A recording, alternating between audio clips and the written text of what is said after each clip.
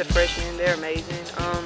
And our offense this year I love it. Just the way like everybody can play their game, you know. It's spread out. If we have like Brooke and our shooters in the corner, that helps us drive, penetrate, and dish, or just keep going.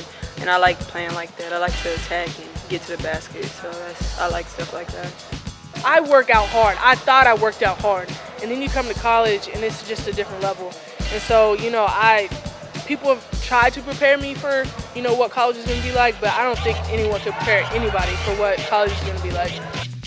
We're not scared of telling each other, like, you're not on your A game right now today. Like, what's up? What's wrong with you? Like, we gotta, like, pick it up. Like, we're not scared of telling each other what's wrong. And, like, I think it just comes with responsibility, like, in terms of, like, what's your role and, like, what you can bring to the team.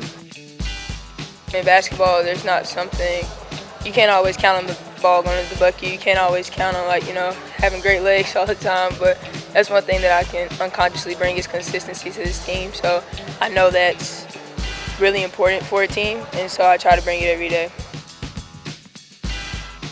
Over the summer, it was kind of like a reality check. Like, I can't be the same old Jordan freshman and sophomore year. And I promised Ariel and Brooke that I was going to give them my all every time I step on the court, practice, games, anytime we're doing anything basketball-wise, I was going to give it my all because it's their last go-around. So just stuff like that. And I feel like they should be able to trust me. We put in a lot of work in the offseason, just kind of like trying to build on everything that we already have kind of made for ourselves, and just kind of setting a tone and setting a standard of how we want to leave the program. We want people to know that, like, to be here and to actually be here and wear a text across your chest, you have to work hard every single day, and you kind of just have to go in with an open mind.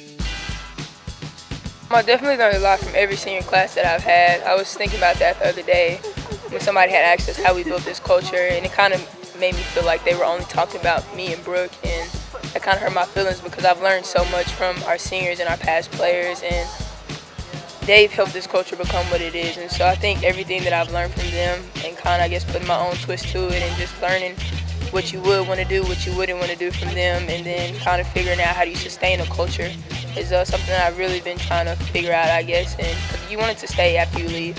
And I think they've always left something for us to take hold of when they left. So I think it's really important to talk about our past players.